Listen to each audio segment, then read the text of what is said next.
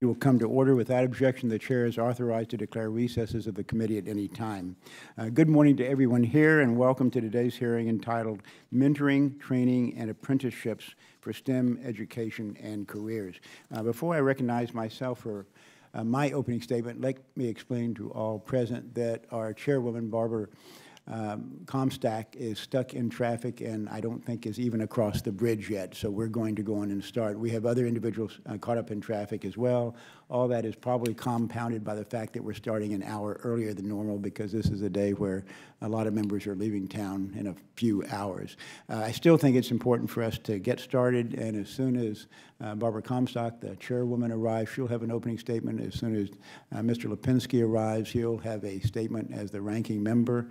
And I'm going to go in and give my opening statement just so we can get started and introduce you all. But at various points, we might be interrupted as individuals arrive and have opening statements. This hearing continues the Science Committee's work on STEM. The STEM Education Act of 2015 updated the definition of STEM to include computer science, and the 2017 American Innovation and Competitiveness Act strengthened external stakeholders' roles in setting STEM priorities. Most recently, the committee and the full House approved several bipartisan bills aimed at boosting students' interest in STEM subjects and opportunities for our military veterans and for women and underrepresented minorities starting in kindergarten. Apprenticeships, mentoring, and on-the-job training are proven ways to meet workforce needs. I look forward to hearing from our witnesses about the potential for using these workforce development methods to boost STEM education and careers. According to the National Science Board's most recent Science and Engineering Indicators report, the number of U.S. jobs that require science, technology, engineering, math, and computer skills has grown nearly 34% in the past decade. STEM workforce demand is forecast to increase steadily for years to come. Filling our STEM workforce needs, from certificate-level technical occupations to PhDs, is essential for our economic competitiveness. STEM jobs are growing in every sector of our economy, from the shop floors in advanced manufacturing to computer programming for our huge service industry sector to cybersecurity for every public and private computer network. According to a recent report from Brookings, half of all STEM jobs are available to workers without a four-year college degree, and these jobs pay a wage 10% higher than jobs with similar educational requirements. Filling the workforce pipeline with qualified STEM workers at every level is crucial for our future economic prosperity.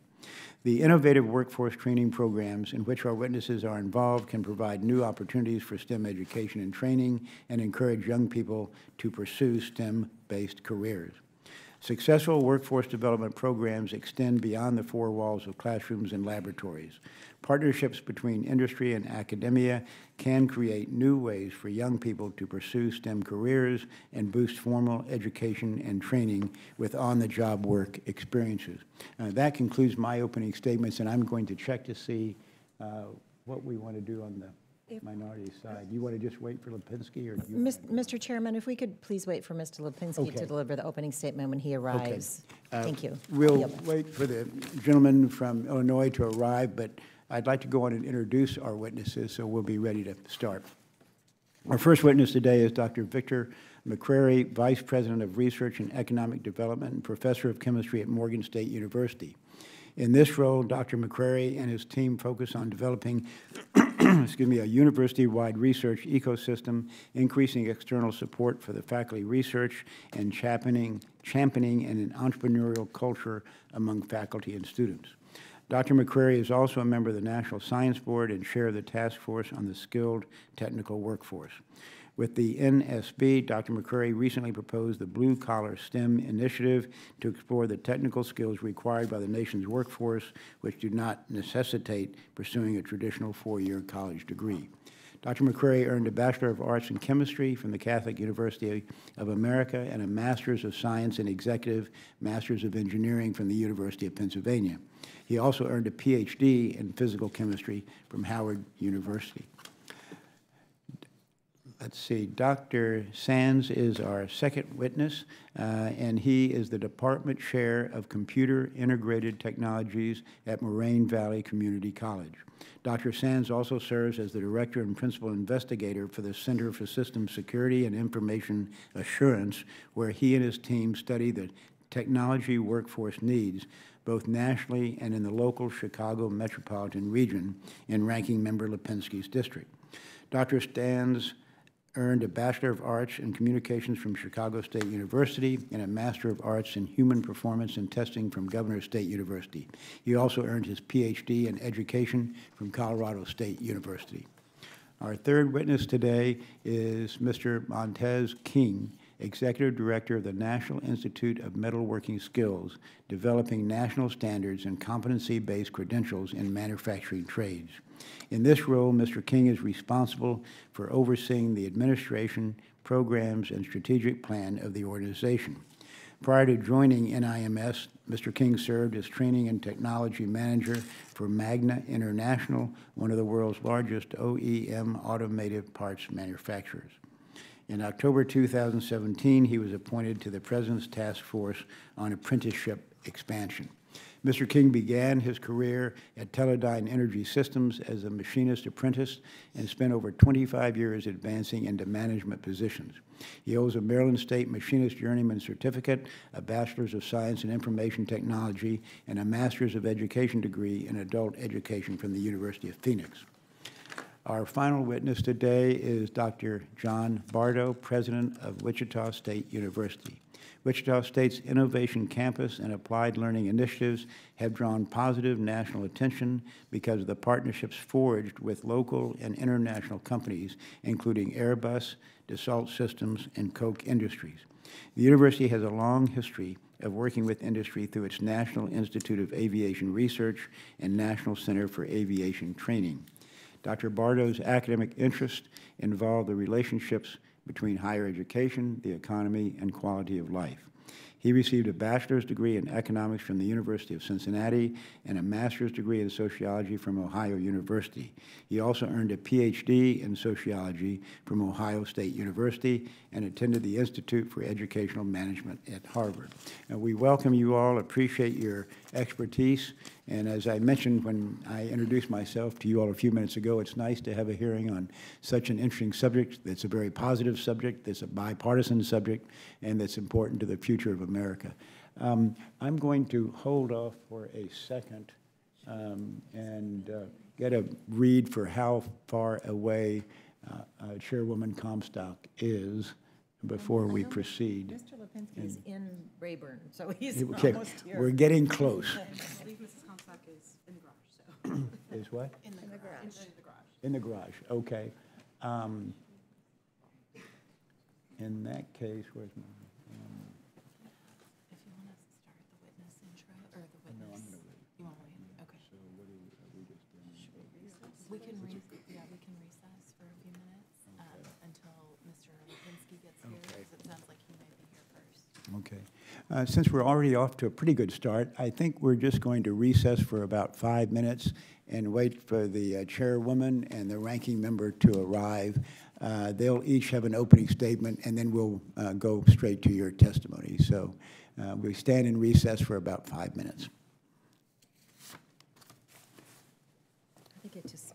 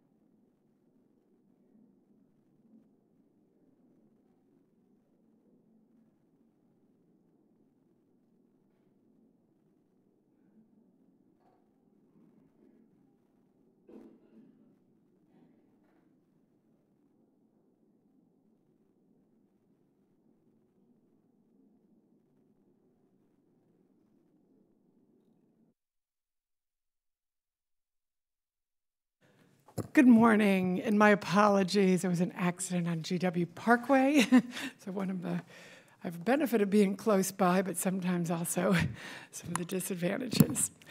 So this morning's hearing will explore how participation in mentoring, training, and apprenticeship opportunities impact STEM students and may assist in addressing the growing need for a diverse and technically trained STEM workforce. The purpose of this hearing is to identify what STEM workforce development programs should be further examined and what statistics are needed to increase our understanding of these tools, the context in which they are most effective, and the barriers to their application and expansion. About 20% of all jobs in the U.S. economy require some level of STEM training, and that will grow. Those occupations are projected to grow about 9% over the next decade, faster than any other employment category. In order to meet this demand, Congress needs to make informed decisions on what are the most impactful and innovative tools to address the STEM skills gap and build up America's skilled technical workforce. A majority of these technical STEM jobs do not require a bachelor's degree. In many cases, these good positions, such as computer programmers, information technology support, and nurses, require 2-year degrees, occupational licenses, or certifications. Technical STEM jobs are often among the best paying and most stable jobs available to individuals with sub-baccalaureate education. By supporting innovative workforce development programs for STEM careers, like those our witnesses are part of, we not only increase the students' economic opportunities and security, but also our nation's. To ensure the United States' competitiveness in the global economy, we must leverage this hard work and ingenuity of women and men of all ages, education levels, and backgrounds to grow America's technical workforce. I look forward to building on the progress this committee has already made through the Inspire Women Act, which was signed into law by the President last year, and the recently House-passed Building Blocks of STEM to encourage and grow the number of young women and underrepresented minorities in STEM fields also. Reaching these groups at a young age and motivating them to stay in the STEM fields is extremely important, but we must also ensure we support programs aimed at keeping women and underrepresented minorities in the STEM pipeline and advancing in STEM careers. There are recognized models from across the country and the world that demonstrate how apprenticeships, mentoring, and on-the-job training are tools used by many different industries to address skills gaps. One thing is clear, the most successful programs are an integration of academia, technical training, and hands-on work experience. I know as I go throughout my district and I meet with employers who need employees, they really want to be able to, bring them in and train them, to their workplace. And so I think what we're talking about here today really fits that needs gap. So I look forward to hearing from our witnesses today about the programs they lead and how they are working with industry to meet the diverse and growing needs for a STEM-capable workforce. Thank you. And I now recognize the ranking member, Mr. Lipinski, for his opening statement. Thank you, Chairwoman Comstock. I don't know if you know, but I was racing you to get in. You passed me on GW Parkway, and I saw you again on the 14th Street Bridge, but somehow you made it in here before me, so I apologize for being late. We were both stuck in the same traffic jam on the Parkway. So I want to thank Chairman Smith for holding fort here, and Ms. Bonamici also.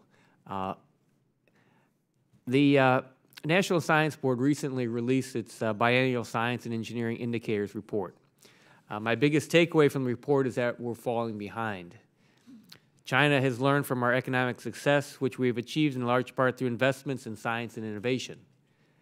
China and others are aggressively investing in research and development and in their own STEM workforces.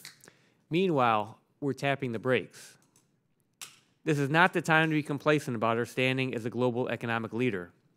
Other countries are nipping at our heels, and we must take meaningful action before it is too late.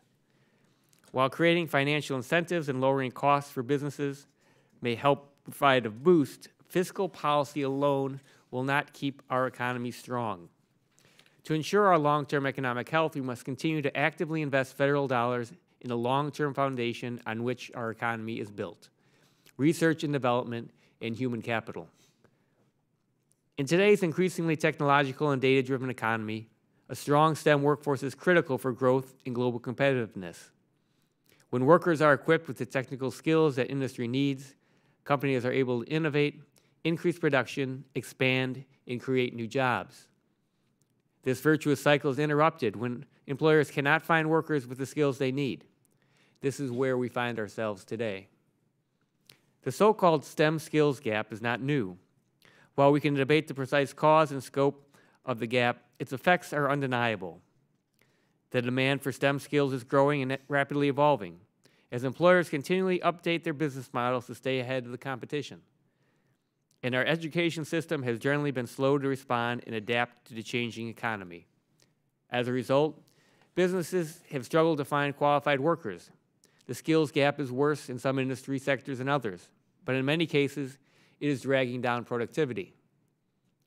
There are good examples of innovative approaches to career-focused STEM education around the country, such as the NSF-funded Advanced Technological Education Program at Moraine Valley Community College in my district, run by one of today's witnesses, Dr. Sands.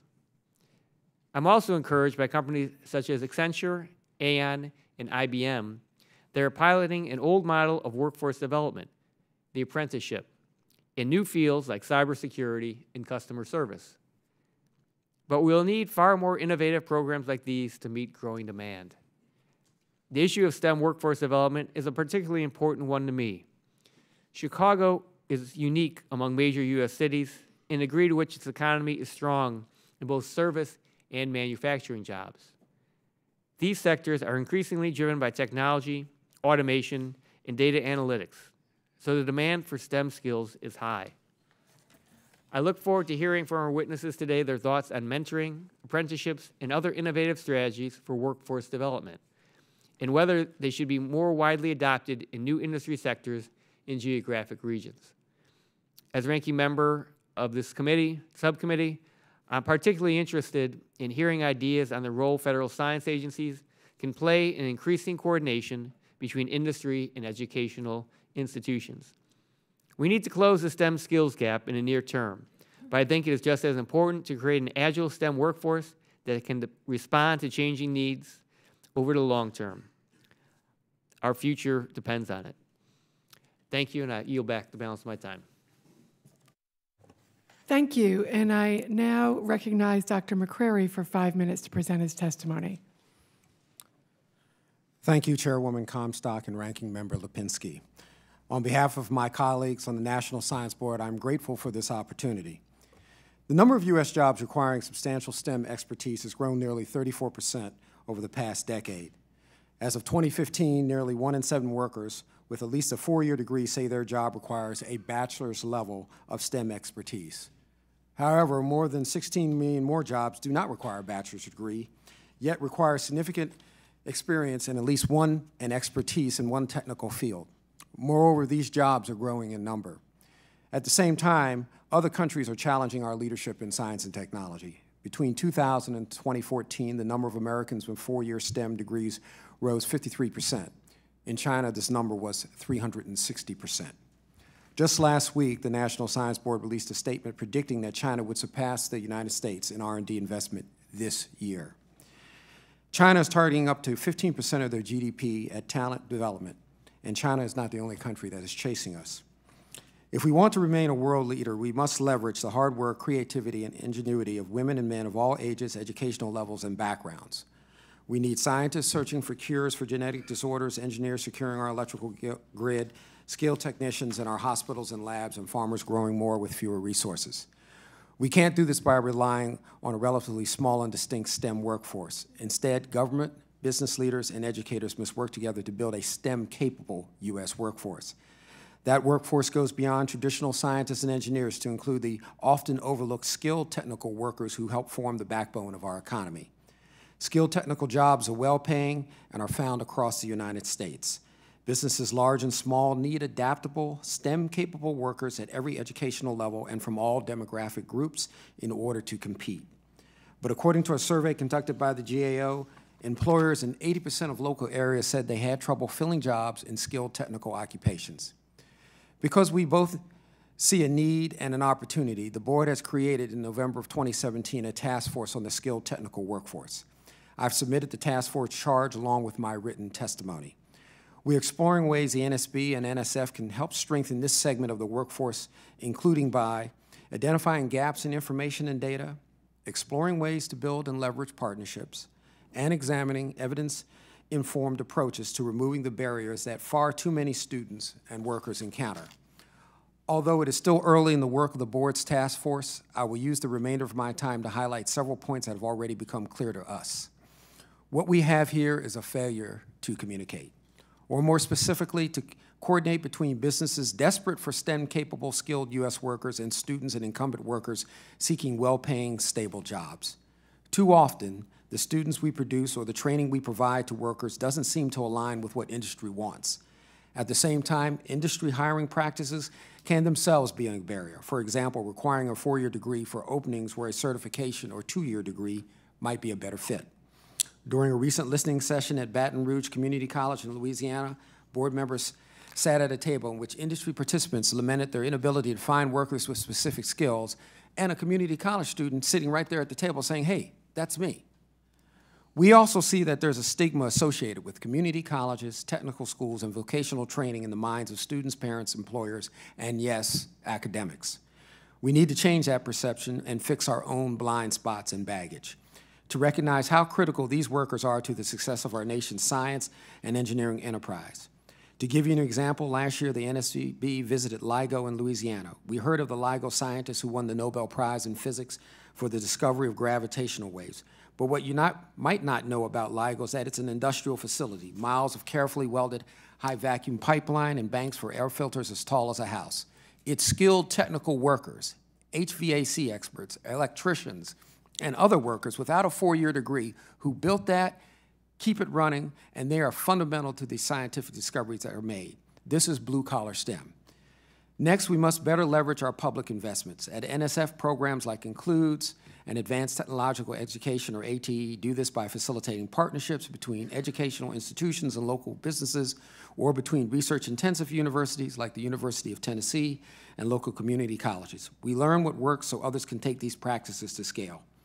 We all have a role to play in this. Technical schools, community colleges, trade and labor organizations, chambers of commerce, industry, 4-year colleges, research universities, and HBCUs like Morgan State University and other minority-serving institutions needed to create on-ramps into STEM for all segments of our population. We cannot compete without their inclusion and wholehearted participation.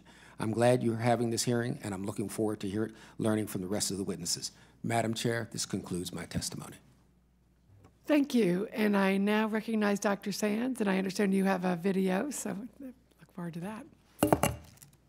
Yes, good morning, Chairwoman Comstock and Ranking Member Lipinski. I'd like to start with a short video that talks a little bit about our programs and highlights one of our students.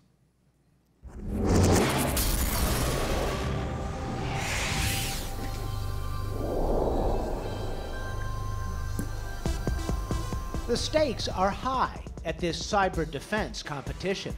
Top-notch security pros are posing as the bad guys, trying to break into simulated business computer networks, the kinds you'll find on Wall Street, in banks, or hospitals. And teams of students are having to think like hackers, competing against each other to keep the attackers out.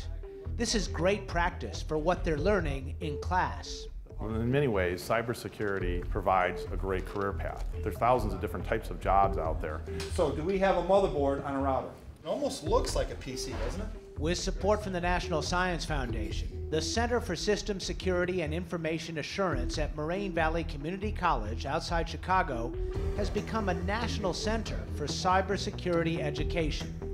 Center Director Eric Spengler says the school teaches students the ins and outs of keeping computer networks buttoned up tight. Students come from all walks of life. I'm an electrician, but I've been forced to retool my career. I decided to come back to upgrade my skills. I was in printing for 13 years, and that industry's kind of dying. This is a real functioning network. What makes it a national center is its virtualization data center, an online practice field of sorts, made up of simulated computers and networks that act like the real thing. I'm actually on this machine up here, and going through the firewall, I am scanning this machine down here. Students and faculty from other institutions log on for training, from virtually anywhere. Today, students are using it to practice for the next cyber defense competition. Industries are partnering with Moraine Valley. In a lot of cases, actually, students are hired before they finish the programs. One partner, Dell Secure Works, hired graduate Carlos Marquez. Oh, I love it. Yeah, it's a great team. It's good people, good culture. Spangler is proud to point to Carlos as an example for others. He has a good job, his dream car, and at his next cybersecurity competition, he won't be a student playing defense. He'll be one of the cybersecurity pros. For Science Nation, I'm Miles O'Brien. I'm here today to share my knowledge and opinion on how apprenticeship programs can address the growing gap in the country's technical workforce. I'd like to present a few potential approaches to increase the quality and participation rate of apprenticeship programs in technological areas like cybersecurity. Over my career, one of the areas of the workforce development I've been most involved in is the study and implementation of effective programs to increase student awareness of critical technology fields. Both as a professor and principal investigator, I have led teams to develop new and innovative career awareness programs. These programs present students with self-directed opportunities to explore interesting technical jobs. The exploration also requires students to examine the typical roles and responsibilities associated with each position. These programs also enable students to review salaries, job credentials, and potential career pathways. Another area is expanding partnerships in apprenticeship programs. Moraine Valley Community College has been successful in building partnerships in which local businesses benefit from a continuous pool of qualified applicants. Students benefit by gaining experience and learn workforce skills that are difficult to replicate in the classroom. One example of a successful program would be the partnership between Moraine Valley Community College and ESPO Systems. In the fall of 2017, ESPO Systems was nominated for the Illinois Community College Trustee Association Business and Industry Partnership Award.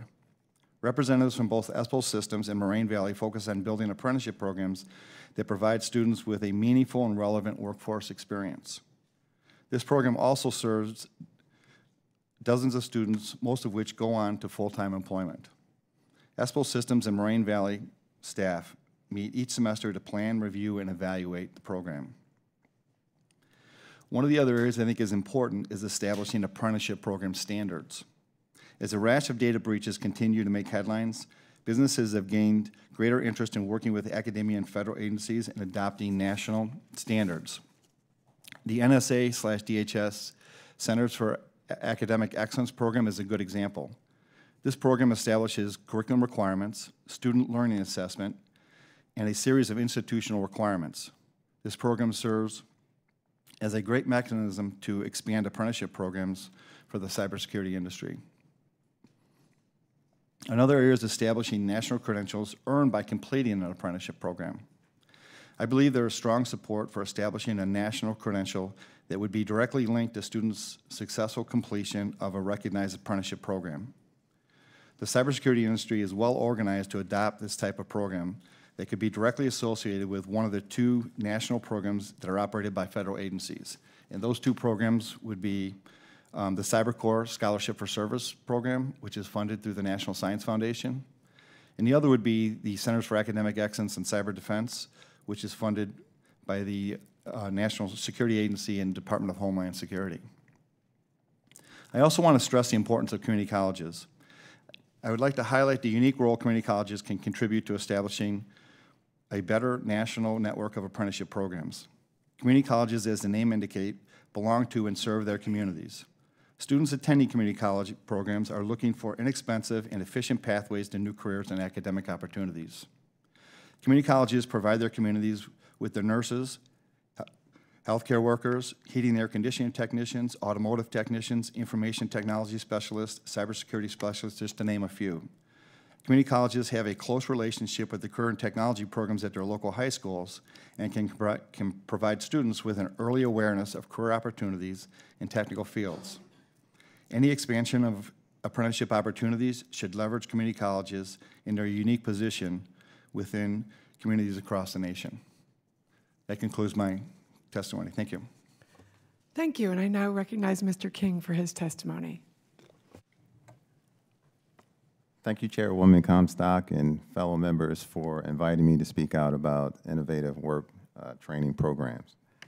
I want to start out with some statistics. I don't want to create an echo chamber because of my panelists here, but I need to say that the stakes are high, and I would like to start with about 3.5 million jobs are likely to be needed within the next decade. And with the skills gap, there's likely to be about 2 million of those jobs unfilled. And another really interesting statistic is only 16% of all American high school seniors are either proficient in mathematics or are interested in STEM careers. That's significant. So when we talk about building training programs, you can have the best program in the world, but if you don't have any bodies in there, it doesn't matter. So you have to increase the interest. So how do we do that?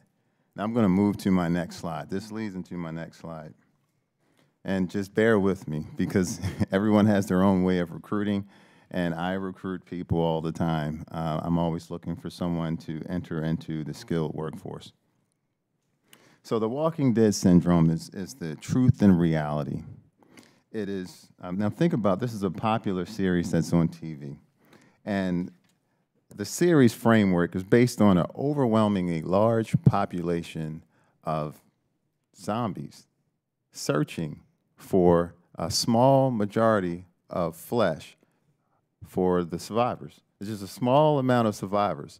And you have all of these zombies, millions with maybe 1,000 survivors. And they're all looking for the same thing. And this is a striking parallel to our college campuses. It extremely is. It really is.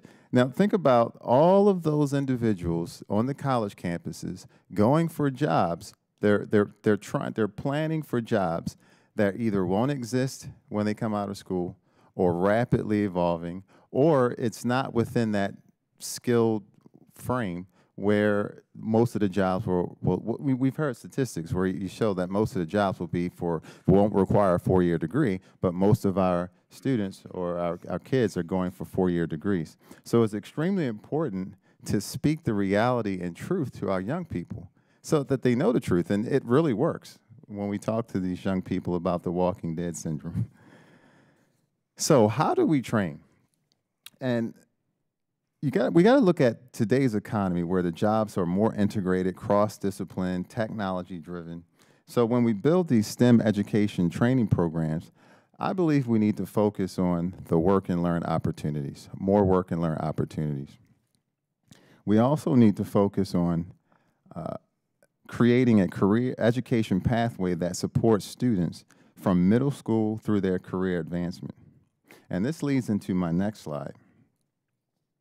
So when you look at this slide, you see a work and learn career pathway model where we have our gateway, how do we get in, and then we have our goal. And then you can see credentials as we get to our goal. It's the industry recognized credentials. Now, if you look at the vertical path, you see that's a straight upward path, training, education, go to college, right? Everyone, you talk to go to college.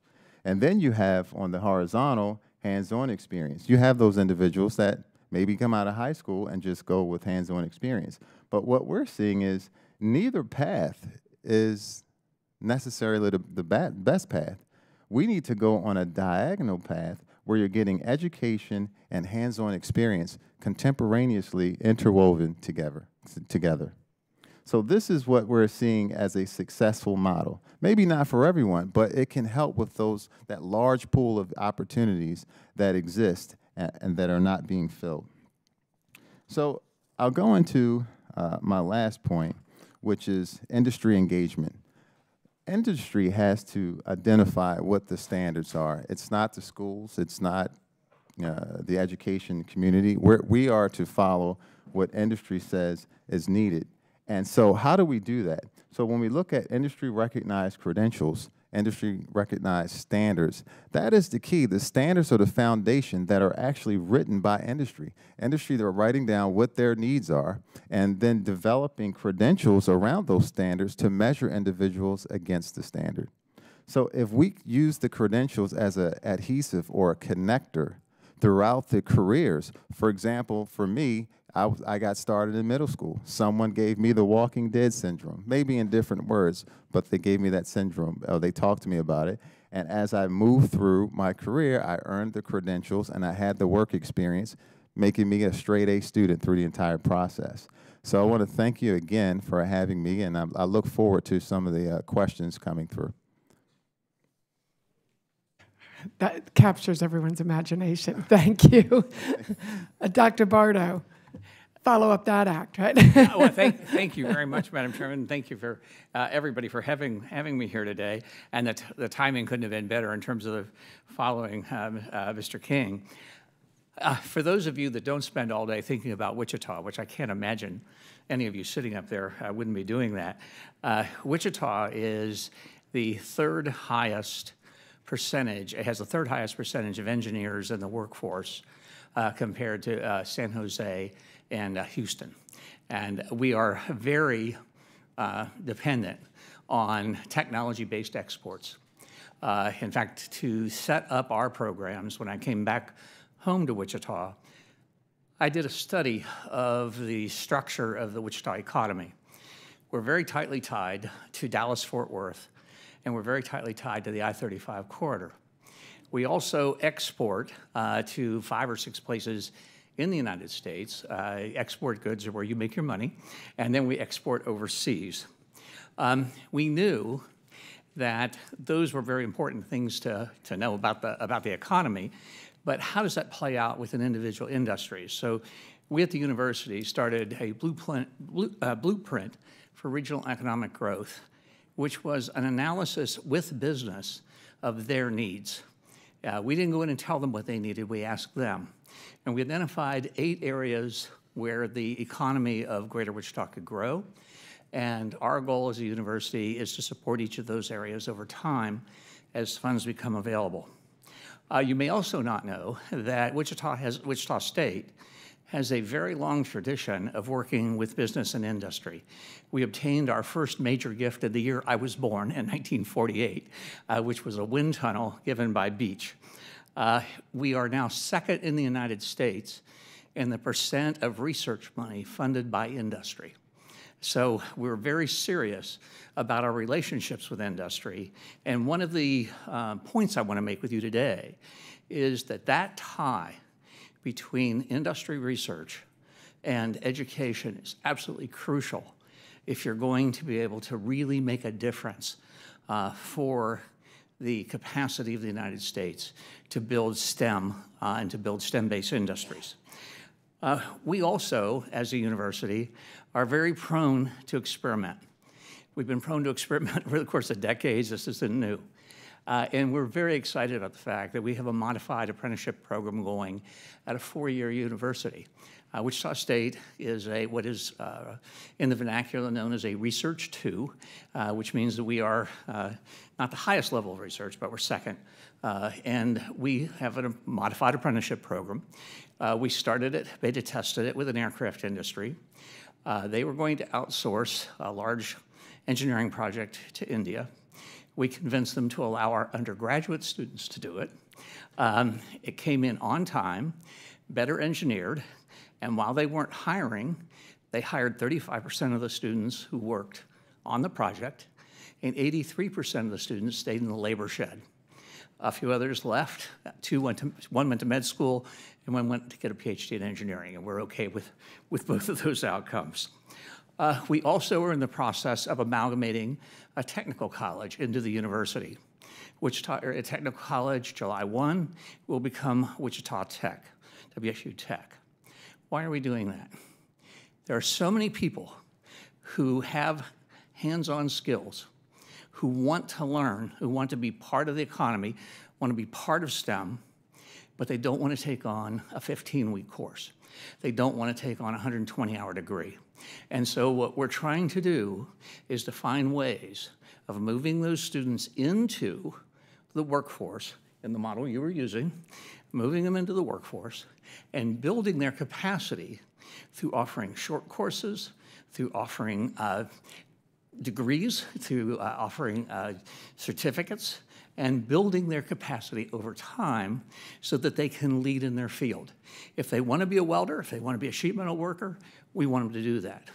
If they want to be a sheet metal worker supervisor, we want them to do that. If they want to be a designer of new aircraft, we want them to do that. So, Madam Chair, to cut this short, it's time for Congress to act as it did in the 80s. The Bayh-Dole Act changed the future of higher education in the United States. I believe it's time for Bayh-Dole 2, and I believe this committee is the committee that can make that happen. Thank you very much for having me here today. Thank you very much. I really appreciate all this testimony. It's given us so much food for thought as well as great visualizations too. So thank you. You know, as I was watching the video and as I go around and you know, talk to businesses as well as our schools, we know it's always a challenge to get more young women involved and engaged and stay in, as well as, you know, underserved populations and minorities. So I think a lot of what you've talked about here really addresses some of that too. So how can we you know, really maybe get them like from kindergarten? I know in my district we have a children's science museum that is stood up and now is going to expand, and that's where my 3-year-old granddaughter loves to spend like every waking moment. And I've been in kindergarten classes now where they're coding, and you know, so you see the little, so there's no daylight, everybody's in there, and what some of our schools that have like the highest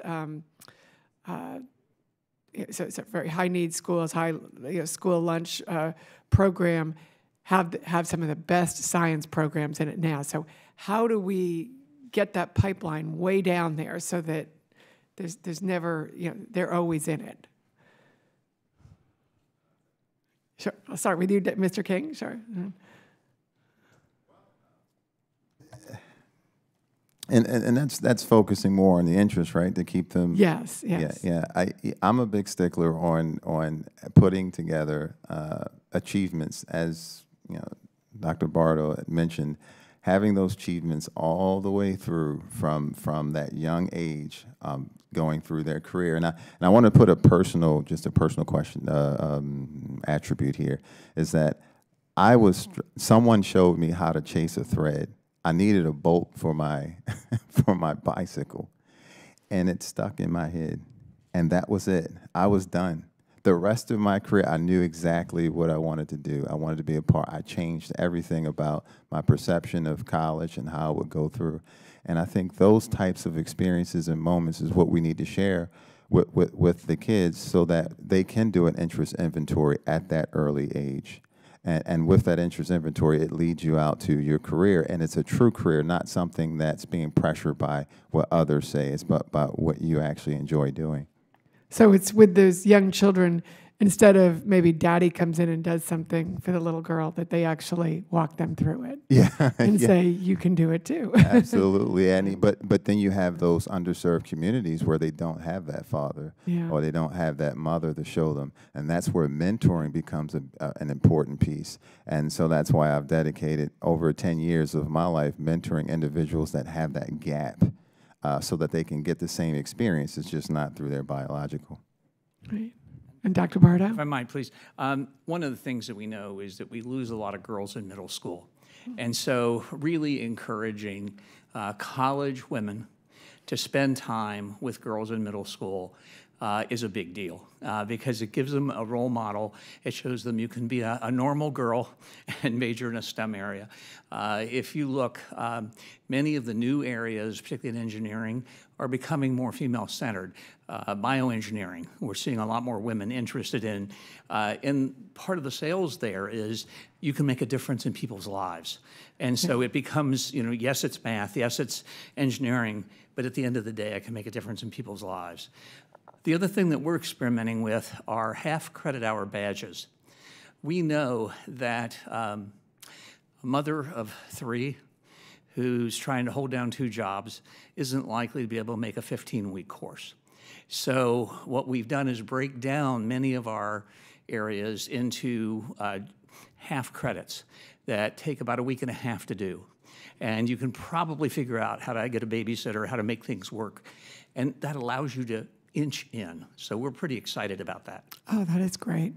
And then also with, you know, I have a young woman's leadership program, and one of the things we try and do with the young people is get them into a workplace setting.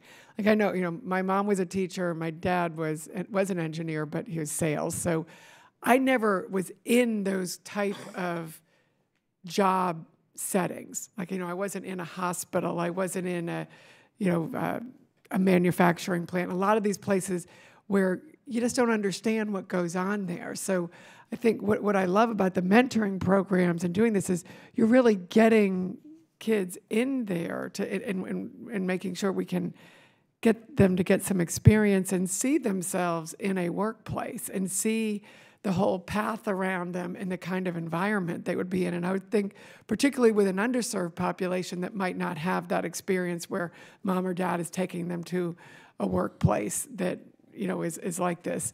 You know, this really seems like a great way that we can get everybody, you know, on a level playing field where we get them engaged. And I guess it's sort of not quite as a question, but well, Dr. McCrary, you haven't. Yes, Chairwoman Comstock. One other way that we've been able to successfully do that is engage the technical professional societies who have engaged with students at a very early age. So, for example, we worked in a program a few years ago with the American Chemical Society, the National Organization of the Professional Advancement of Black Chemists and Chemical Engineers, and parents very early on. What happens when your young daughter says, I'm interested in becoming a chemist or becoming a chemical engineer? And so get those societies working very early, particularly the minority technical societies like Society of Hispanic Engineers, SOCNAS, Society of Women Engineers. Many of these national organizations have chapters throughout the country that are working at the K through 12 level and at the same time offering workspace opportunities, as you mentioned, bringing people in chemical plants and engineering places and exposing them to them, students to them. So those type of programs are strongly encouraged. Great. Okay, and I will now recognize Ms. Bonamici for 5 minutes. Thank you, Chair Comstock and Ranking Member Lipinski, and thank you to all of our witnesses. First, I want to express concern about President Trump's proposed budget plan. He's calling for a large cut to the Job Corps program and as well as completely eliminating funding for WANTO, the Women in Apprenticeship and Non-Traditional Occupations. We have in Oregon tradeswomen, and they receive funding through WANTO. They've been recruiting, preparing, placing, and retaining women in the building trades very successfully. We need to be investing more, not less, in programs that prepare people to go to work. And I frequently hear from employers out in Oregon about the challenges they face in recruiting skilled workers. And unfortunately, small and medium-sized businesses often don't have the resources to establish work-based learning programs. So I have introduced bipartisan legislation with my colleague also on the Education and Workforce Committee, Congressman Drew Ferguson from Georgia, the Bipartisan Partners Act, which would support partnerships to help small and medium-sized businesses establish work-based learning programs and support services for workers using existing funds so it's no additional cost to taxpayers. Mr. King, I understand that the National Institute of Metalworking Skills helps manufacturing businesses of all sizes establish and implement apprenticeship programs, but can you identify some of the challenges that small and medium-sized businesses face creating those job training programs and how Congress could help level the playing field? And I do want to save time for another question as well. When it comes to the smaller organizations, even in bigger organizations dealing with the unions, for manufacturing sector jobs, the registered apprenticeship program has proven to be a little cumbersome and not as attractive for many of the employers. You can go into the construction industry and it's working well for them, but when you thinking about manufacturing, it does pose some problems. And the ROI, return on investment, it doesn't seem attractive to employers. So as a member of the task force, we are working towards recognizing apprenticeship programs, because there's many programs out there that we call pseudo programs. I mean, they're training. Most companies are training. It's just not either registered or it's not recognized. And with a few quality checks to make sure that it includes some of the key components, I think we can expand expand more work and learn opportunities, and we can, of course, also spark more interest in kids. Terrific, and I encourage my colleagues on this committee to look at the Partners Act that Congressman Ferguson and I have. I want to shift a little bit to big picture, and I know the chairwoman and ranking member know that I'm on the Education and Workforce Committee, as I mentioned, and have over the years looked for ways to make sure that students who are going through school, who may be interested in STEM, are educated to be more creative and innovative, because I keep hearing about the innovative economy. So I started the STEAM caucus and about integrating the arts and design into STEM learning. And there are nationally recognized STEAM schools across the country that are very successful in engaging more students in STEM learning. CTE, Career and Technical Education, as well in the K-12 system, the more well-rounded education that is part of the Every Student Succeeds Act, which the last Congress passed with strong bipartisan support, is also going to help engage students early on. But what I wanted to mention is that not too long ago, Google decided to test its sort of hiring hypothesis, and they crunched all the numbers, hiring, firing, promotion data since its inception. Here's what they found. Of the 8 most important qualities of their top employees, STEM expertise came in last. The 7 top characteristics were all soft skills: being a good coach, communicating, listening well, possessing insights into others, including others of different values and points of view, having empathy toward and being supportive of one's colleagues, being a good critical thinker and problem solver, and being able to make connections across complex ideas. So I know that we're talking about blue-collar STEM jobs here today. However, for people who want to advance in careers and for people who want to be successful and stay at companies, what are apprenticeship and work-based skills training doing to include all of these really critical interpersonal skills in their curriculum? I'll start with Mr. King and then anyone else who wants to weigh in.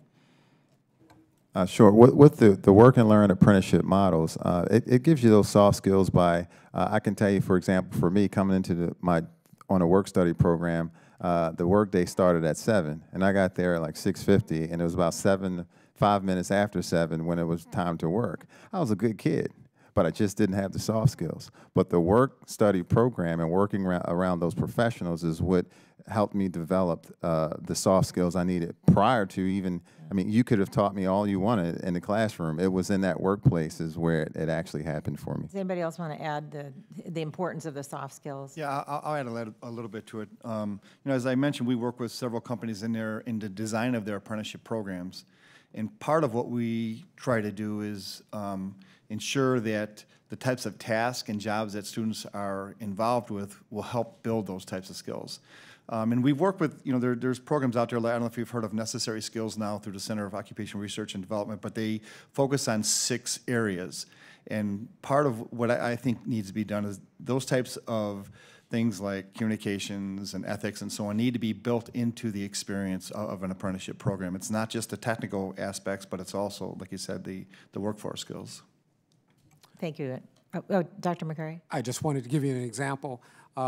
Morgan State University is a member has a Center of Academic Excellence in Cybersecurity, as one of our colleagues mentioned earlier. And when we met with them last fall, not only did they want to meet with our Dean of Engineering and our Dean of Computer Science, which is natural, but also our College of Liberal Arts and our School of Business. Why is that important? Because cybersecurity is not just confined to electrical engineering and computer science. It involves psychology, it involves foreign languages, and so they wanted to have that approach in terms of their research. And so for students in those areas, they also want to attract those students as well as those in the hardcore STEM areas. Absolutely. Thank you very much, and I yield back. Thank you, Madam Chair. Thank you, and I now recognize Mr. Marshall for 5 minutes. Yeah, thank you, Chairwoman. Dr. Bardo, when I think of Wichita State University, I think of the innovation, creativity, entrepreneurship capital of the world. And you guys have always been way out there. You've always been a great visionary. Can you just take a minute and share a little bit about your innovation campus and what that looks like, just so the other members could hear it? Sure. What we're attempting to do at Wichita State is actually create an innovation university. Excuse me. And when you do that, you have to start with something that people can recognize. So we started by taking an old golf course and turning it into a public-private partnership enterprise where students can work. They can take 3 and 4 years of work in real businesses working on real projects. At the same time, they're studying general education, studying liberal arts, studying engineering, biology, whatever area they're in. We're making it a living learning environment because what we know about innovation is it isn't something that happens from 8 to 5. It could happen at 3 in the morning. It could happen over a beer. And so we're encouraging restaurants, hotels, other entities that encourage students and faculty to come together and collide with each other and with businesses to be on the campus. We've seen a major increase in business interest. We've drawn businesses from as far away as Sweden to our campus, and you know, we're in the great flyover. We're right in the center of the center, and it can be done in that area, and it can be done successfully. But we're seeing great interest to a point where tours are getting to be a little bit of a problem because we're giving so many of them. And we're seeing excitement both in the local community and in the broader technology industry around us. So your largest employer there, I assume, is Koch Industries. What have they done on campus with you guys? They've done business on our campus in terms of creating a business center. Annie Koch, who is Koch's daughter-in-law, now is creating an experimental school to see if we can take young children and get them engaged in STEM issues and in innovation early. So they're starting with preschool, actually, and they're building this school right on the campus, right near Airbus, right near our engineering building, and we're encouraging those students to be engaged with us from the time they're little children. We think that that's a way of getting them excited, getting them interested, and then over time, as we learn, we'll try to generalize this out into public education, but we'll also start encouraging students with disabilities, low-income students also to come in and be part of this experience so that it's a different way of looking at education as well. Let's talk about teach the teachers a little bit. One of my biggest concerns is that this needs to be introduced in grade school, much like we used to teach French in grade school. I know Emporia State back home is doing a great job with teaching the teachers. Are any of you have any experience with how are we teaching the teachers? Dr. Sands? Yes, I'd like to maybe highlight one of the programs that's funded through the National Science Foundation. We run a cybersecurity center at Moraine Valley, and a big part of that cybersecurity center is a faculty development academy. And over the years, it's evolved. So first of all, it's a virtual academy. Most computer systems nowadays are accessed remotely. So this academy is actually accessed remotely. And we're able to train faculty from across the country at free or very low rate. Basically, especially in the area of cybersecurity, is that the target moves constantly and the content changes constantly. So faculty development is a critical part of running quality programs. So we've been able to train, over the 10 years that we've run the academy, we've trained over 6,000 faculty members from across the country, and that would include high school faculty, it would include community college, and we've even had university faculty be part of it. But centralizing those things and having national centers like the ATE centers enables a better investment and able to reach a larger audience without having to have centers all over the place. Okay, I got time for one more question. Dr. Bardo, talk about is it Bardo? So paint the picture. What would that look like in the future? If you were king, paint that picture, what Congress, what it needs to be done to update it for us. Well, we have, I'm not sure exactly what you're speaking to. The Bayh-Dole Act you talked about? Oh, the Bayh-Dole Act. Bayh-Dole, yeah. forgive me. What Birch Bayh was a well-known congressman many years ago, and of course Senator Dole, we all know and love. The Bayh-Dole Act allowed universities to take inventions and to sell them to the marketplace. Prior to that time, the federal government owned anything that the federal government participated in. This was a sea change for universities that we didn't recognize it. What the Bayh-Dole Act II would do, I mean, it obviously would have a different name, and it might be the Comstock-Marshall Act, but has a ring to it. Right, but this would do would be to focus on what does the next generation need to look like. So, for example, to solve the problems of cybersecurity, to solve problems of health, takes big science and big data. And what's ended up happening is that relatively few universities control basic research, which isn't necessarily a bad thing. I'm not criticizing. But for the rest of us, we can make a real impact by integrating the work we do with the community. And so the Bayh-Dole Act II would really focus not on transferring intellectual property to business, but would focus on trying to create applied STEM work that would benefit faculty, benefit students, and benefit the economy of the area. And in my long testimony, I did make several suggestions of things that I felt might be something to be considered. Okay, thank you, and I yield back. Thank you. I now recognize Mr. Lipinski for 5 minutes. Thank you. I want to thank the witnesses for their testimony. I want to start out by asking Dr. Sands about sort of elaborate on the cybersecurity credential, how you would see this coming about, how would that get established in your eyes?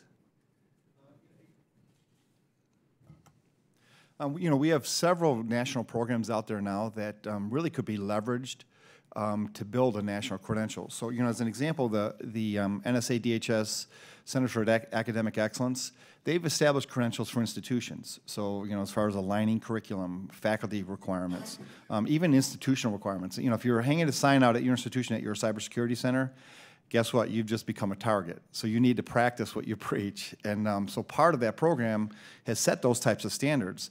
And I think it would be an ideal program to expand those types of things to student credentials that a student could earn as part of their service in a apprenticeship program. And a really good example of that might be the SFS program. So the SFS program now, the Cyber Corps program, it's a scholarship program where students basically are awarded a funding for scholarships during their academic time at school, and then they have to pay that back through service to either a federal agency or state or local government. But I think we could actually put standards on that apprenticeship program, and they could earn those credentials as part of their service in the apprenticeship program. Right now, there really isn't a standard out there for that. And the other thing I think would be really important is that the SFS program really focuses on federal and local government jobs. I think that should be expanded to the private sector as well, because the private sector is suffering right now with a shortage of cybersecurity workers as well. Now, do you find, is it difficult to find students who are even equipped to enter the the Cyber Corps Scholarship for Service program? I think there's a challenge.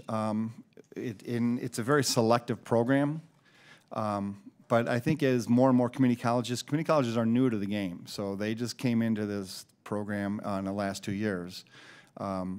And I think community college will have a lot in contributing additional students into the program. But I think other programs like Gen Cyber, it's a program that's funded through the National Science Foundation, also enables us to run summer camps. So like this summer, we ran a camp, a Gen Cyber camp, and we had 50 kids. By the way, half of them were women, which is really unusual in this area, or young girls. And even reached out to organizations like the Girl Scouts. But it allowed kids to come in for a week and learn everything from basic coding, capture the flag types of activities in cybersecurity, and then it wrapped up with a short competition. But what it enables us to do is to get the really talented kids that never thought about this type of career or a career in the STEM area to see the types of jobs that are out there, and then the types of skills and opportunities that are provided in these fields. And I know that you have developed curricula for grade school, high school. How do you go about doing that? Do you see schools being, willing and able to, implement these? It was a challenge early on because most schools don't want their students using cybersecurity tools on their production networks. What we found was a model that, again, uses a virtual environment. So most schools aren't going to let students even modify credentials on their local machines. But by creating a curriculum that's virtual, now you have a safe sandbox where kids can actually learn administration of systems, and they can actually use systems that take advantage of vulnerabilities and see how those things work. And the other thing with that is that we can actually control what we are exposing students to. So, we want them to see the benefit of these tools, but we also want there to be ethics that's taught as part of the program and so on. But I think just to address it, one other thing is exposing students to the actual jobs that are out there and bringing them on trips to organizations or healthcare facilities or server farms where they can actually see what a typical IT or cybersecurity person does and the types of facilities that they work in. Most of us have no idea what those facilities look like, and again, most high school teachers have never experienced those types of things. Thank you, and I want to thank you for your work, and just proud to have you in Moraine Valley in there on the southwestern suburb of Chicago. We thank you for your support. Thank you, and I now recognize Mr. Banks for 5 minutes. Thank you, Madam Chair, and thanks for holding this important hearing. I'm very pleased to see the Trump administration putting an emphasis on expanding apprenticeships and expanding educational opportunities beyond the traditional 4-year college degree, as we've discussed today. There are millions of job openings in our country that require a technical certification short of a college degree. These jobs pay well and can support a middle-class lifestyle. And in my home state of Indiana, I was proud to work with then-Governor Mike Pence, who recognized the untapped potential in this area and instituted a number of initiatives to increase access to technical and career education. 58% of Hoosier jobs are classified as middle-skilled, requiring more than a high school diploma but less than a college degree. At the same time, only 47% of Hoosiers currently qualify as, quote, middle-skilled. According to the latest jobs report from the Bureau of Labor Statistics, there are roughly 6 million job openings in our country. At the same time, the labor force participation rate among those 25 to 54 is still more than 2 percentage points below where it was at the beginning of 2008. We need to find a way to connect these workers with good-paying jobs that are and will become available, which the data shows are often technical jobs that require certifications. So my first question for you, Dr. Sands, as you direct an advanced technological educational program, do you have protocols in place to enroll those who are currently unemployed to fill middle-skilled job openings in your area? Can you describe that? Yes, we have several different programs. I could highlight one program. We had a program last year where we worked with returning veterans. And basically, it was completely designed around short-term credentialing. So basically, we had a cohort of 12 veterans. By the way, 11 finished the program, and 10 found employment after completing this program. But we have to change our traditional programs in many cases to reach those types of students. So they were able to finish this program in a 12-week period. Again, work as a cohort. It was almost a perfect program because a lot of these students that were veterans already had security clearances, which are really critical in the cybersecurity field. So we were really leveraging, a national resource that was really sort of untapped. And we've run a second type of program since then that's also been very, very successful. But I think in many cases what we need are programs that are based on stackable credentials, so there's many entrance and exit points, and curriculums that are designed around the requirements for those industry certifications. So not only are they gaining academic credentials, but they are, like some of the other members have testified, they're also based around industry certifications and the skills and knowledge that are required with the industries. Great, thank you. Mr. King, will your task force report on expanding apprenticeships includes strategies on connecting prime age workers that have dropped out of the labor force with apprenticeship programs and skilled technical positions? Yes, that is a major goal within expanding apprenticeship. Is not just for a feeder system out of schools, but even those. I have a statistic here that shows that there are about 5.5 million disconnected people between the ages of 16 and 24 who are currently out of school and not working. And so the key is to how do we get those individuals involved and teaching them more about the truth and reality of the opportunities, and also including industry-recognized credentials where you can attain those credentials without having to go through a 4-year program or even a 2-year program. And as you earn the credentials, you can then articulate those into college pathways if your heart desires. So yes, with the industry-recognized credentials, it makes attaining these jobs much more accessible to these individuals that you're speaking of. Yeah. Okay. Thank you very much. Thanks for being here. I yield back. The chair recognizes Mrs. Rosen for 5 minutes. Thank you. I want to thank you all for being here today, and I know Chairwoman Comstock isn't here, but I want to thank her because this week a bill that I originated, Building Blocks of STEM and Code Like a Girl Act, were actually passed out of this committee and voted on unanimously in the House Tuesday night. And so as a woman who's a former computer programmer, I am especially interested in young girls learning to code, and the Building Blocks of STEM does what you guys are doing, helping teachers in the classroom with curriculum and training and scholarships in education. So I thank this subcommittee for moving that forward, and then the whole House and everyone who worked with me on that, because we got something done this week in this space. So I want to talk a little bit about community colleges, local businesses, how we create those public-private partnerships. You know, when I'm in Nevada, I ask my local businesses, just like you said, to show kids a pathway to work for them, for a good job in their company, whatever that is, whether it's in elementary school, junior high, or high school. And to engage with those kids, boys and girls clubs, wherever it makes sense for their business, because I know that the fear of data and analytics, it's really that fear, I'm not smart enough to analyze this or see a computer or think about data, is the barrier to success. And I had the opportunity to participate in some STEM roundtables with college kids at the or students at the College of Southern Nevada and Community College, and we know that we're not funded so well there.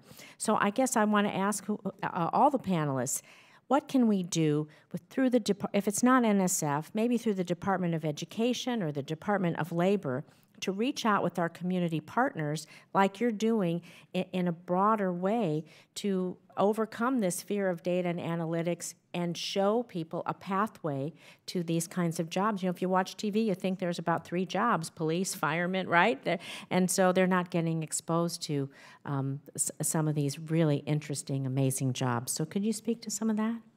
Briefly, I think a couple of things that we have to do is start also at the K through 12 level and start with both parents and counselors. Particularly for the skilled technical workforce, we have to remove the stigma about these jobs, that these are actually good paying jobs, as well as showing multi-ramps or on-ramps toward careers. As one of my colleagues says, it's not just going to 4-year to school and bust, but also there are a lot of other opportunities in those jobs. So I think one is working with high school counselors, working with parents. I will say that's what I said earlier, and some of the technical organizations have held trials working with parents, talking with parents who may be, their students may be first generation college. They're talking to them about these careers. I think the other thing is building partnerships, and so that's where the National Science Board and NSF can facilitate that conversation between community colleges, technical schools, 4-year schools, and even trade union organizations to talk about the opportunities that are there and the ability for people to manage their careers throughout the spectrum. Fantastic. Anyone else want to address it? Thank you. Yeah, please. We are in the process of amalgamating a technical college within a research university, but we also are in the process of restructuring our College of Education to be the primary face that works with the technical college, because we really do believe that there's a combination there of working with the teachers, working with the schools, and starting young. But the technical college in Kansas has the authority and the funding to work in the schools, which we as a research university don't. At the same time, we've got capacity to prepare the teachers for the changes that are coming. I think that's where it starts, with the teachers in the classroom. Well, we've been very excited because one of the projects, aircraft are designed throughout the world with a software package called CATIA. And with working with CATIA, actually with their parent company, we've been able to get that software into the schools for free. And so when a student comes to the university, they've already been programming in the core language that is being used in industry. Yeah.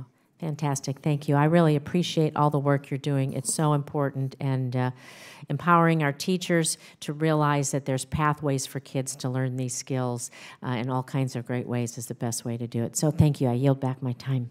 Great. And I now recognize Mr. Tonko for 5 minutes. Thank you, Madam Chair. And welcome to our guests. I would hope, just listening to some discussion, that while we advance this effort for skills-based programs, we need to keep that balance going with higher ed so that we don't abandon one against another. They're both vitally important. So that concern is one that I think needs to be addressed head-on.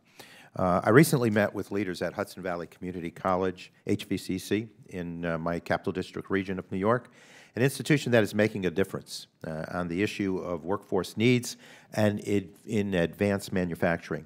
They shared insights from local business leaders and employers expressing the need to train more people in advanced manufacturing in order to close the skills gap, both in our region and certainly in our country. By 2024, the New York State will have an estimated 168,730 new jobs open in advanced manufacturing, and many more, obviously, across the country.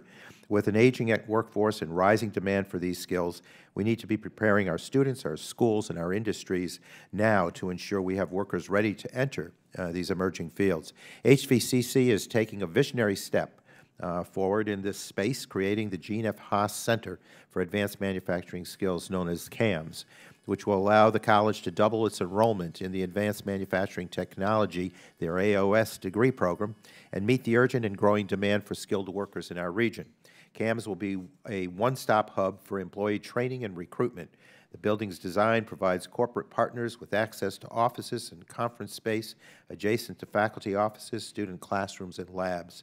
Facilities will be available for business demonstration purposes, shared training activities, meetings, and events that connect the college to its workforce partners more than ever before. HVCC is also developing innovative programs for student workforce training. For example, their Manufacturing Technology Pathways program allows students to take short, non-credit skills-based courses leading to local certifications that will help them develop a career ladder of stackable credentials for students that are valued by manufacturers. They also offer an intensive boot camp training providing a pathway to entry into careers in advanced manufacturing or the options of taking credit classes.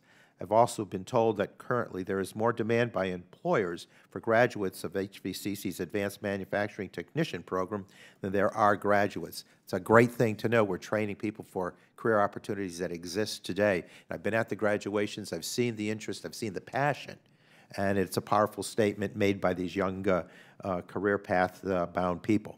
Local companies such as Global Foundries, GE, Watervliet Arsenal, and Simmons Machine Tool Company compete to hire these graduates, and there is still a shortfall. This speaks highly to the program, but also informs us of the urgency of closing this skills gap. So to all panelists, can community colleges fill a vital role in the community of closing skills gaps? Is there a special relationship that they can have with that closes the gap between industry and higher ed? Anyone? Well, one of the things you pointed up, the balance between the skilled technical workforce, apprenticeships, and also higher education. If you think about in the STEM fields, 49% of those people who enter the STEM fields come through community colleges. And so community colleges provide those opening doors and a path, whether you want to go on for a four-year education or go in for, say, a higher technical skilled workforce degree. I think in those areas, that's where the community colleges can really link with the four-year institutions as well as with the trade organizations to be those pathways for those skilled technical workers and to be able to fill those shortages. Mm-hmm. Dr. Sands? Yeah, I'd like to also speak to this. I think community colleges play a special role in that. So community colleges can provide a second chance. So, you know, someone didn't fail the chance to go on to a university, many times come back to the community colleges, get credentials, get in the workforce, and many of those students go on to finish undergraduate and graduate degrees. But we also get returning. We've had in our program people to return with graduate degrees that come back and they are either changing careers or they're trying to upgrade their skills. So I think community colleges are well placed to provide those types of options. And when I go to different things within my community, I mean, whether it's at a hospital or an auto repair place or whatever, most of the times I ask where they're getting their students, and 9 out of 10 times, I hear it's someone that came through the neighborhood community college. So I think they play a vital role in this. Part of the thing is in investing so that they have the tools and the technologies that represent the greatest impact and represent what industries actually need. Because I think that's the biggest challenge we have sometimes is that, a lot of these things are changing at a rapid pace, and community colleges don't always necessarily have the funding to represent those types of technologies and the types of skills that are necessary to meet changing areas of technology. Yes. Dr. Bardo, were you going to say something? Maybe Mr. King, too. Oh, yeah, just very quickly, one of the really big issues that we are seeing is we do so much applied research that we're seeing 5 and 10 years out what the advanced manufacturing is going to look like, and it's going to be very different than it is today. We're working with major corporations, primarily from the Midwest, but really all over the world. And the changes that are coming are dramatic. So it's not just the funding for today, and it's not just getting them into the job today. One of the issues we're seeing in Wichita is people aren't silly. They look and say, well, wait a minute, in 5 years, we're not going to be making aircraft the way we're making them today. We're not going to be designing fuselages the way we're doing it today. So why should I spend all that time preparing when I know that my job's going to be gone? So having a long-term view where you give people a ladder to success so that it's not just today's job, but if you take today's job, we're going to continue working with you and help you move as advanced manufacturing moves. Thank you. Yes, I think community colleges are extremely important. Right now, NIMS, we're working with Raytheon, which is a large missile defense company, with an apprenticeship program that we're planning to scale across the entire organization. And but we're working in Tucson first as a launch, and we're bringing the college and Raytheon together and with NIMS as a consulting piece to work together. So Raytheon and the local college, they're now going all the way, they're planning to go all the way into the middle schools to start giving Raytheon hats. I mean, and the community college will be working with them on the recruiting piece. So it can't be done by just one piece. It has to be done together. But this, putting skin in the game, we have Raytheon and the college working together. I think that's key. Thank you. I yield back, and I thank the chair for allowing me to go well past, but we had a lot of people anxious to answer, so thank you, Madam Chair. No, and I appreciated the information, too, so thank you. And I think I now recognize Mr. Hultgren for 5 minutes. Thank you, Chairwoman. I appreciate you all being here. This is a very important hearing, and it's something that I'm passionate about as a member of this committee. I see sparking an interest in young people in STEM fields as a vital part of what we need to be doing, and certainly what our nation's needs in order our nation needs to remain competitive going into the future. More importantly than that, I do think discovery and innovation are part of our DNA as a nation. Back in my district, I've had the privilege of starting a STEM Scholars program where I meet with about 30 young people, high schoolers from around my district. I represent 7 counties just outside of Chicago. And this is our second year of having our STEM Scholars, and I meet with them once a month. I'm going to be with them this Saturday for a couple of hours. We go to different parts around northern Illinois to see how they can apply STEM education and STEM passion in careers right in our area. We're so fortunate to have some great laboratories like Fermilab and Argonne, but we have some amazing companies that are doing some really cool work as well. And every place I go, people are looking to hire more engineers, more programmers, so we need to keep figuring out ways to spark that. I asked them if they had any questions for you all. I hope it's all right. I'm going to throw out some questions from my STEM scholars and see what your thoughts are. One of the scholars, Aiken from Oswego, stressed the importance of hands-on learning and the effects that internships for high school students can have. These are often hard to find and take a company that is willing to host. His school can also give credits for these internships. How can we measure the success of this kind of career exposure at a younger age, and how can we improve the relationship between businesses and schools to develop these opportunities? I'll give you one example, and this is at the four-year level, because there's a concern even at the four-year level that many of our students, even our engineering students, are very good from a book point of view, but they don't know the difference between a Phillips head screwdriver and a regular head screwdriver. I struggle with that too, but... One program is we're working with industry is we're working with Northrop Grumman. Morgan State University is located in the Baltimore-Washington region. Part of that industry is national security. They have a program called Cyber Warriors. And what they have done is they're working with our students. They have them do hands-on coding. They actually do mock attacks on systems. And so that our students can get that hands-on, plus coupled with internships. You know, when I came along, I won't say how long ago, you could come out and not have an internship during the summer. You'd go work for a company, and they'd say you can get up to speed in 2 years. But most businesses nowadays are out of business in 2 years if they can't have an employee who hits the ground running. And so also with many of our companies, as well as government partners like the Navy, we work very early on. Freshmen coming in and getting internships and getting hands-on experience, coupled with their formal learning, makes a product that comes out the door that both industry, government wants. That's great. One of my STEM scholars from our first year was a high school student, but was also part of a cyber warrior team through his high school where they were doing, like you said, these types of mock attacks, but also learning from it. And I talk about it even with my own kids. I've got 4 kids, but my younger guys, 13 and 16, whenever they travel with me, they're my tech support team. So whenever I've got a problem or a question with my technology, they're the ones to answer. Let me get through another question quick. Another student, Taylor, who goes to school in Elgin, had some questions about your experiences as being mentors. How willing are you to take on a mentee, and how many are you able to work with? Have you turned anyone down? Also, how valuable are these experiences to you as a mentor? I would throw it out maybe to one of the other panelists if anybody has a thought on being a mentor. You know, the way we sort of deal with that is that we have a couple different groups on campus that specifically serve as mentors. So we have Women in Technology, and we basically have about 60 ex-graduates of the institution, and we pair them up with current students for mentorship. So it really expands our capacity. And we have that in several other areas. And then one of the other things I'd mention, you mentioned the national labs. We work with Argonne National Labs, and you know, they host an annual SCADA competition that students are able to actually get hands-on experience.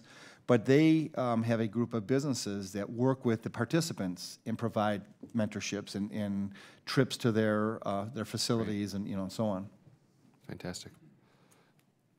One of the things we learned from the beta test that we completed is that the students are pretty excited about being involved in a real project in a real business. That's right. And what the business told us, actually what the VP in charge of that division told us, was that it gave a new life to many of his long-term employees, that they really felt that having the young person there changed their perspective as well.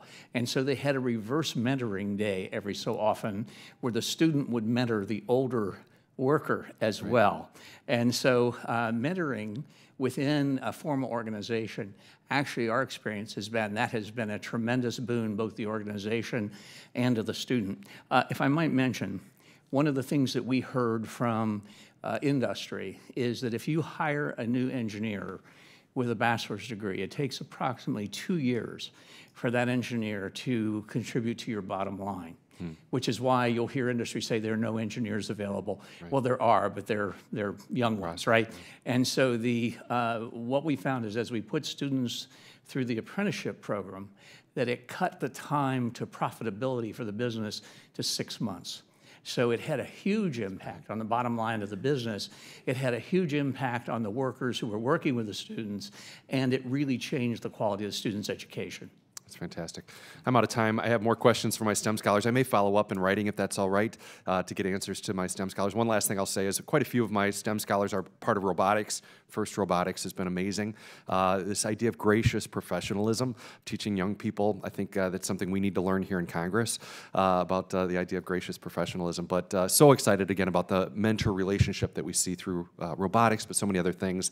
And really encouraging Dr. Bardo to hear about how it is cutting down that time it takes for someone to add real value on the ground. So thank you. Thank you all for your work. Look forward to figuring out how we can work together as well for what we know is the right thing for America. With that, thank you, Chairwoman. I yield back. Thank you, and thank you, Dr. Bardo, for that point. That is really interesting, and that really kind of goes to one of the things that we know in the future economy. You have to be lifelong learners.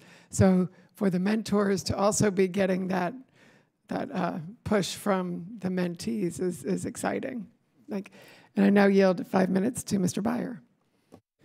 Thank you, Madam Chair, very much, and thank you all for being here. Dr. McCrary, in its recent report on America's skilled technical workforce, the National Academy has recommended the National Science Foundation commission a study on how countries with, quote, more proficient workers had developed their skilled technical workforce. So we all know about the German experience with apprenticeships. I lived in Switzerland for 4 years, and one of the most interesting pieces was that 70% of their kids were going into the technical vocational training rather than the college-bound. And they had the Fachhochschule, which is essentially their equivalent of the community colleges. And what was fascinating every year was that there were more jobs than there were trained workers coming out of these apprenticeship programs. They're training people for the skills that were needed in the workforce.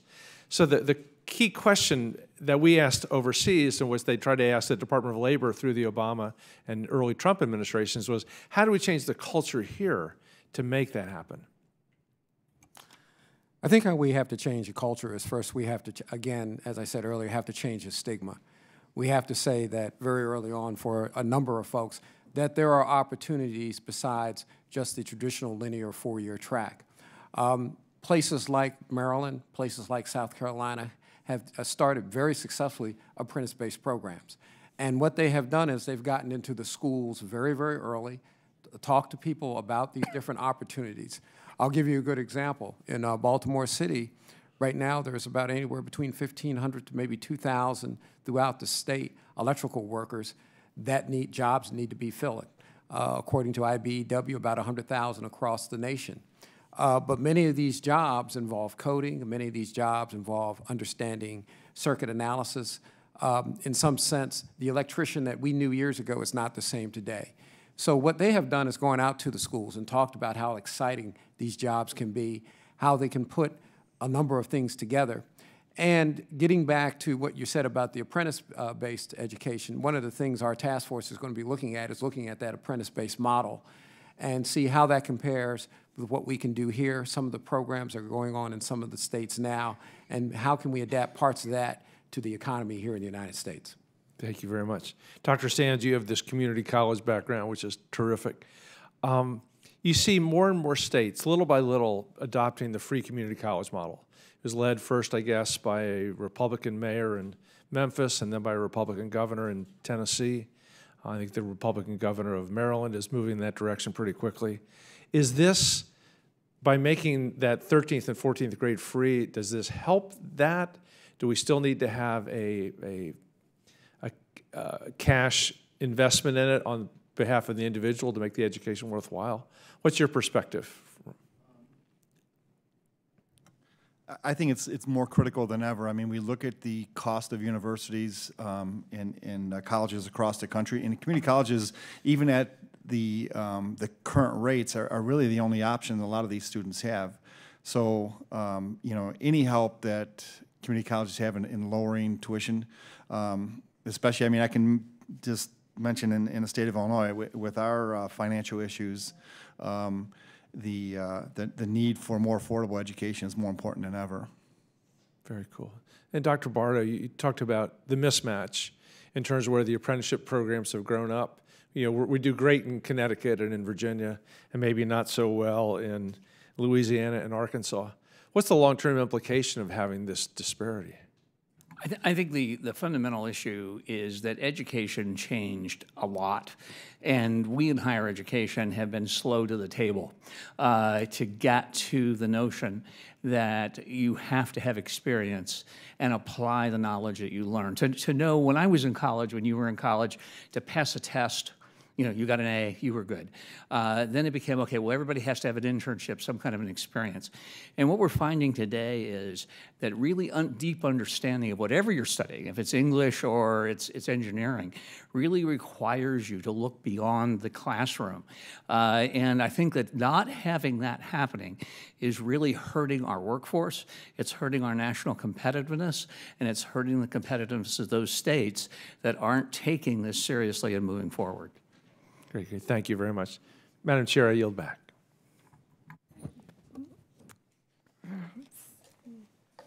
I thank the witnesses for their testimony and the members for their questions, and now the record will remain open for 2 weeks for additional written comments and written questions from members, including some of those that may be from the STEM scholars. Those sounded very interesting, and I really thank you for the good work you're doing. I think we are really going to be needing a sea change in how we approach these jobs, and you've really mapped out for us some ideal approaches on how we can really change this up for the better.